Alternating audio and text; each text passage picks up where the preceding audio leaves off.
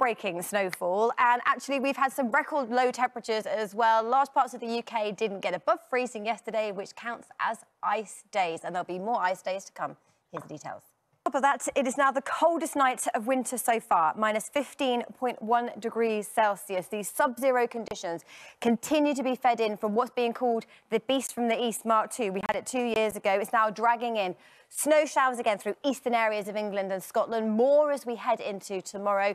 Snow totals have been slowly totting up across the UK. These are the lying snow totals, but it's worth bearing in mind the strong winds that have been gusting to 40, 50 miles an hour have been causing some huge drifts in places, and it's that will give a significant wind chill as we head through the day. Snow showers to continue to feed in through eastern areas of Scotland, right down this east coast of England. They'll ease off through the day, but they'll be banded together, most likely through the central belt of Scotland this morning, northern areas of England, Lincolnshire, Suffolk and Kent yet again.